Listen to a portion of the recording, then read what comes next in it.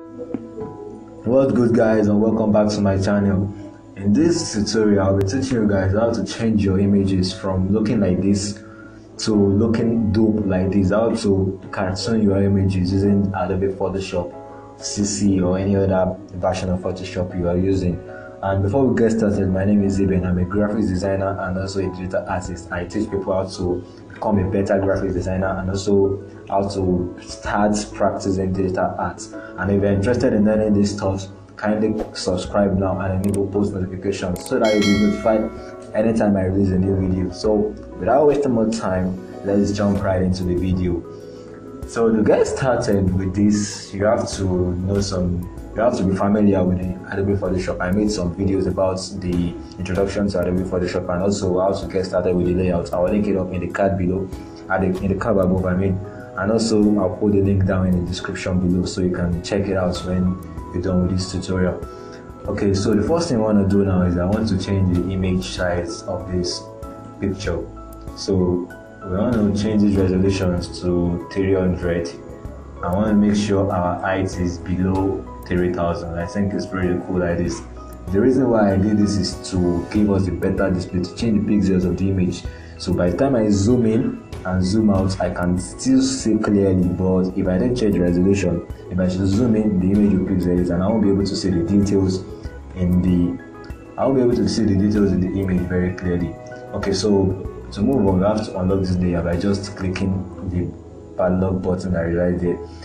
And also, the first thing we need to do is that we need to create the line art. The line art is going to be like a pencil drawing of the actual image. We have to trace the actual image before we can proceed to any other steps we want to take. So the first thing we want to do now is that you want to create a new layer. Come down here and select this page button and rename it to lines. I like to name my layers according to what I want to make on them, so it's easier to find them and you don't need to scroll through different layers before you actually find the one you're looking for. So the thing you want to do now is that I want to set this color to black, and also we want to make this one white. We'll be switching from black and white for this tutorial, for this step. So the next thing we want to check is that our brush, we select this brush in case this is the brush I do use for my painting and stuff. And also we want to make sure our flow for the eraser and the opacity is at 100%. Also select one art brush. It depends on what you want to erase though, but I like to give my work those kind of settings. Make sure everything is 100%, the flow 100 and the opacity 100%. And then select your pen tool. And then the thing you want to do now is that you want to select the image. Like I said earlier, you want to make a line art around the image. If you want to see a full guide, a step-by-step of how do you make a line art, I will link a related video to that up in the card above, so you can watch how to create a line art. And then I'm going to try to speed up some steps here because I don't want to take so much time with these videos. People don't really like to watch longer videos, they want to,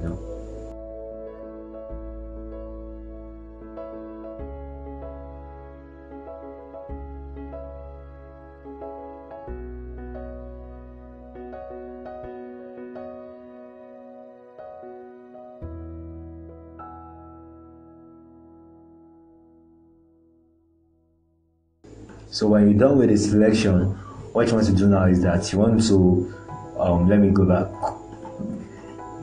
You want to right click on the image, come down to a few parts, come down and select color in this drop down menu. And then once you select a black color, and then you press OK.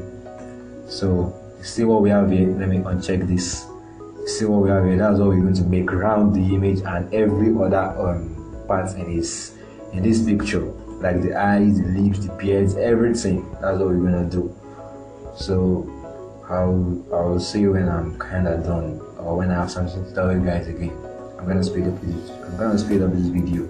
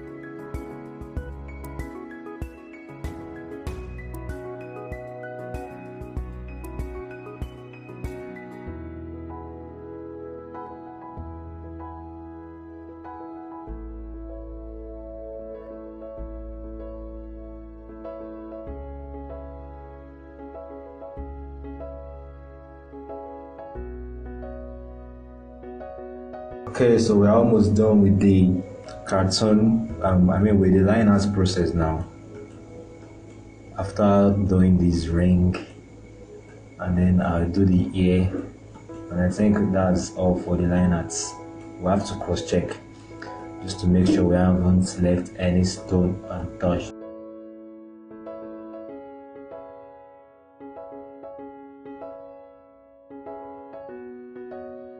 I think that's all for the line arts. Let's check it. I think we're done. Now the next thing I want to do now is that I want to open a new layer underneath the lines layer in between the line art and the image. I want to name that one skin, and what I want to do now is to come down to look for a perfect skin color.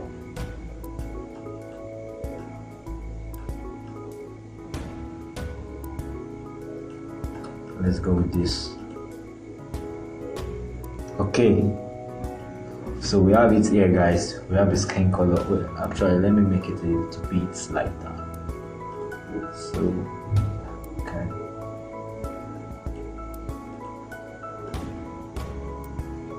I think this is better. Yeah, I think this is better. Okay, I forgot something. Let's just make this.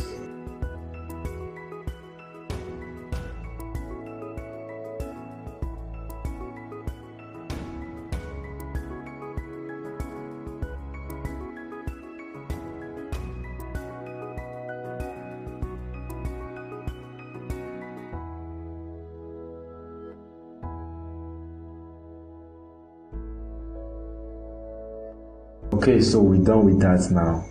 Next thing you want to do now is that you want to add some shadows to the cartoon. You know, as it is now, it's a plain cartoon, let's say more of a 2D cartoon. So what we want to do now is that we want to add some shadows to it to show who we are really working on. So what you want to do, there's a trick I do use to find the base shadows, and then maybe if I want to add my own shadows to it myself.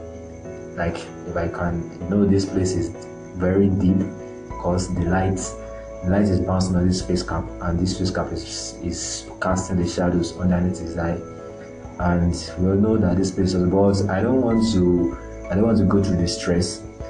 What I want to do now is that you want to duplicate this layer. You simply press Ctrl J, or you can drag the layer down here and drop it. It automatically duplicates it. So what I want to do now is that I want to go to filter, down to filter gallery, and we'll be using one effect called poster edges.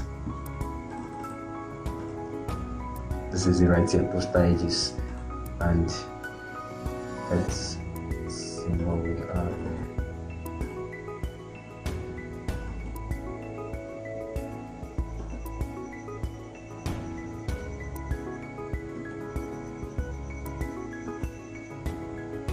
Okay, let's go with this. We're going to add the remaining shadows to it ourselves. Now, this is just to give us a guide to how we're supposed to do it. So we have this here now. What we want to do now is to create a new layer. That layer, and what I do first, I like to make my deepest shadow first, then I keep on progressing till I reach the highlights. So this is the deepest shadows. And let's get this party started. I've made some tutorials on how to add shadows to your cartoon in Photoshop. So if you need a fully detailed video, I'm going to link it up in the card up there, and I'm also going to drop a link for the videos down in the description below. So without wasting much time, let's get started.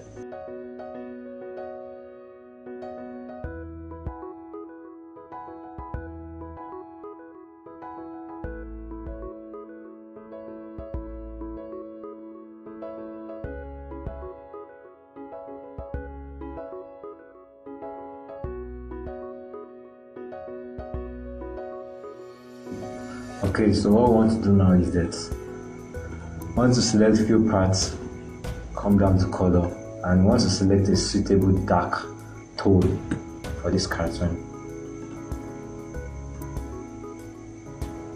I think Okay, this is good.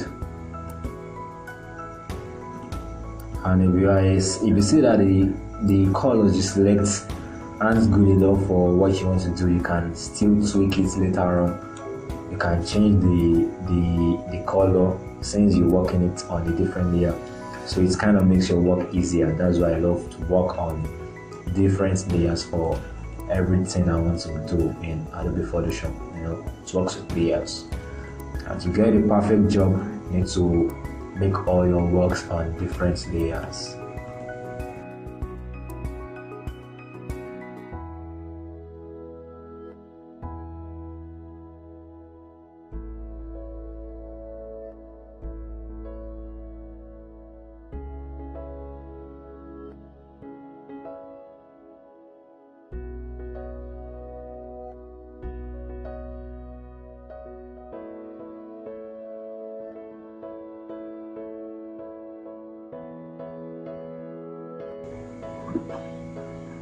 Okay, since we're done with this, I think this is all for this layer.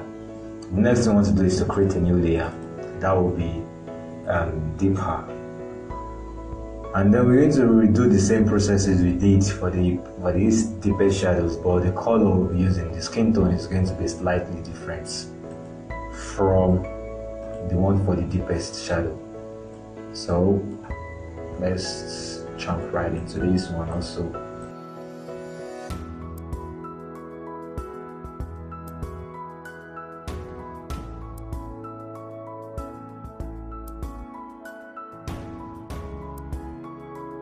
So what I want to select now, I want to select a color, a lighter color. So slightly lighter, and we'll drag it down to be under this deepest shadow.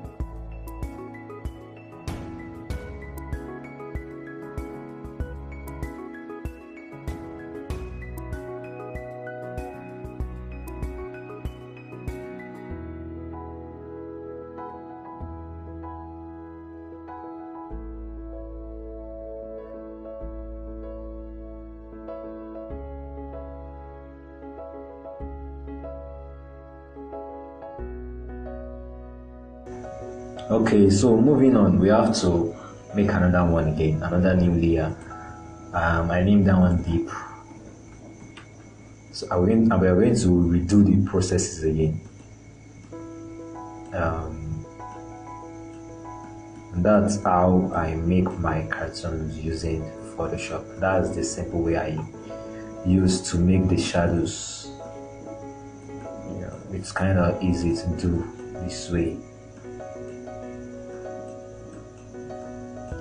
You can get the base color right, the base shadow, the deepest one. If you can get it right, then you're good to.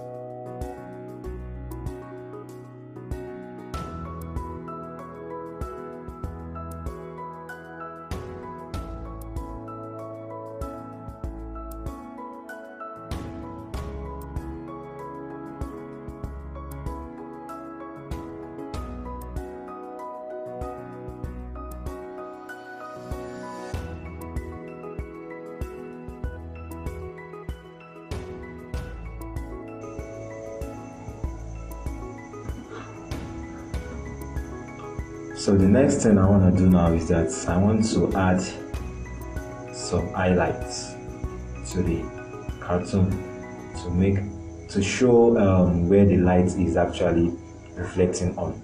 Like the highlight is the lightest part in an artwork or in whatever art you're designing.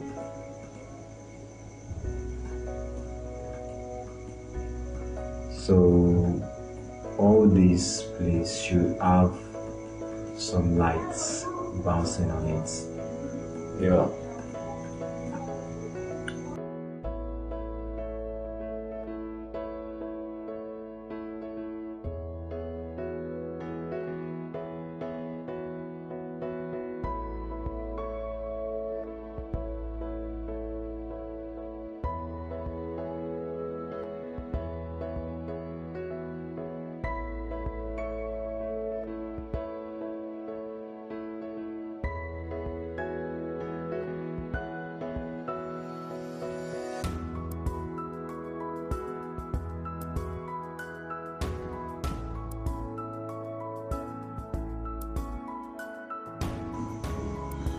Okay, as I said it, the lightest part in the cartoon, so definitely it's going to be lighter than. Oh wait, I didn't create a new layer for it. How can I forget such an important thing? Highlights. When you're working on your own image, don't forget any layer. Don't make a mistake of working on the same layer. Make sure you create different layers for different objects you want to make, like this. Don't ever make the mistake. It's a very dangerous one. It's costly. Okay, so we have this now.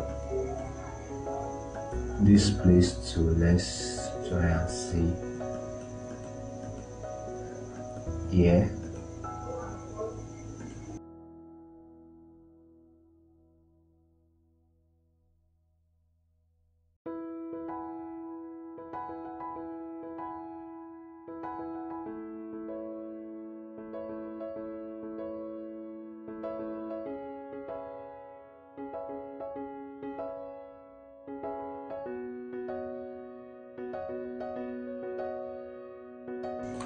Let's use our brush to paint it. I actually changed the color of the highlights. In case you don't know, when painting a selected place, the paint you're trying to use with the brush, it won't exceed the place you selected. Like if I want to paint this selection now, and I want to use, let's say, black. If I should use the black, it won't exceed this selection, like it won't fall out to use other parts. That's the work of selection in Photoshop. It's easy to use and get the job done. Really, see. And there we have it, guys. There we have it. So moving on, we are moving on to the clothes. Yeah, the clothes. But first of all, let's delete this. We don't actually need this. Come down to select, modify, expand it by 2, and let's delete the shadow we don't need. Also on the clothes,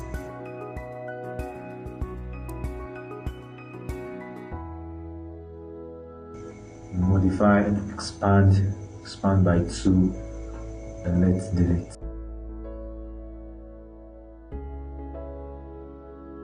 Okay, so starting with the clothes. Okay, let me quickly show you an example of something. If I want to select this place and I use this magic wand tool and the selection goes out, like it falls out to this part, just know that one like a particular place is not that close. For this tutorial, consider this place is not close. So to solve that, just go back to your pen tool and move back to your lines layer, and then close every open part in your line art.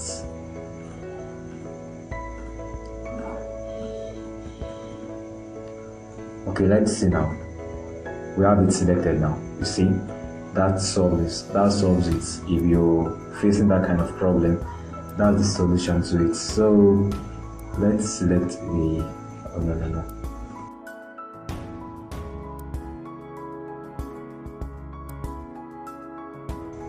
This is like, should I say an army green?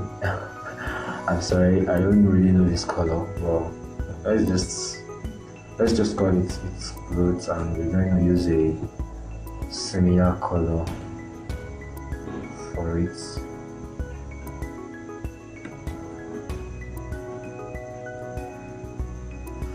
Okay,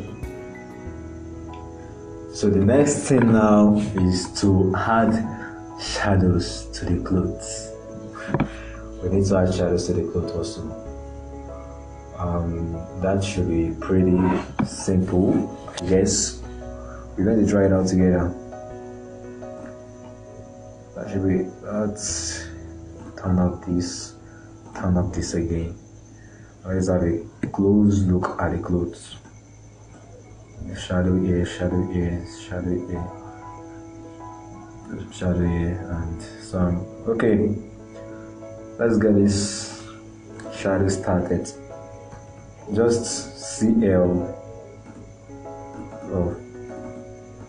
CLD paste shard. That's just the short form I use. Come down here. Okay, this should do.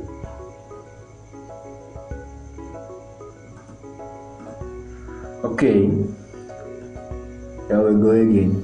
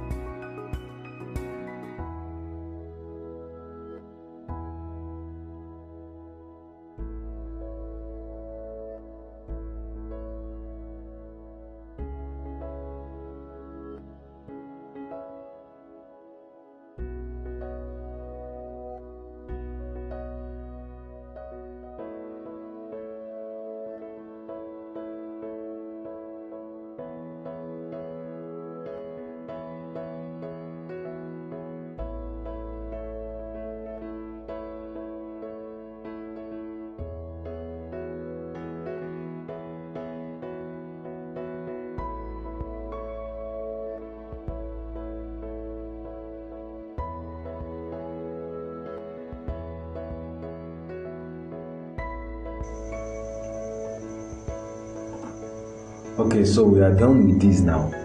The next thing I want to do now is that I want to add the whites, the face cap, and this is top, this t-shirt I mean, and let me just select, come down to select, modify, expand, and expand it by 2, and then just create a new layer, and let's call it white. Select a grayish color, 70% gray, and body paint. Should we go down a little? This is better. Create a new layer, dark shadows, and then next thing, as you know, we're going to make the shadows.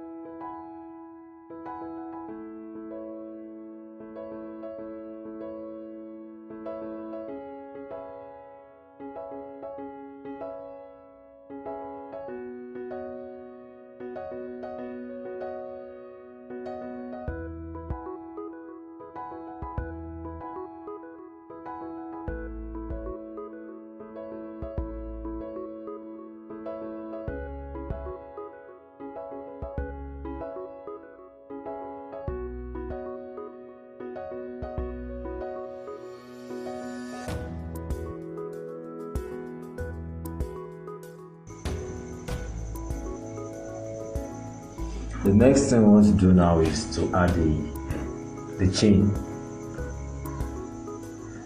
and also his ring. Unless I forget, he's also putting on an earring, I guess. So I don't want to forget that. Every detail matters. So on a different layer, we're going to use this.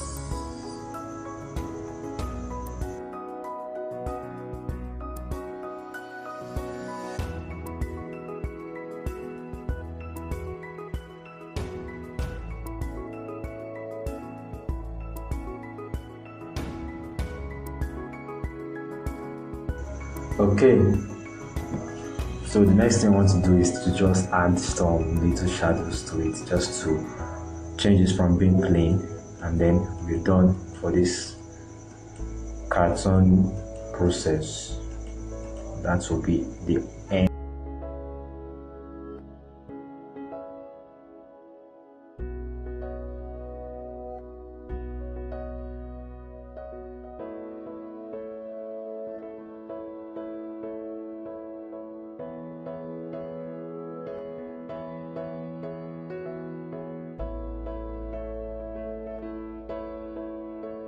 And there we have it, guys.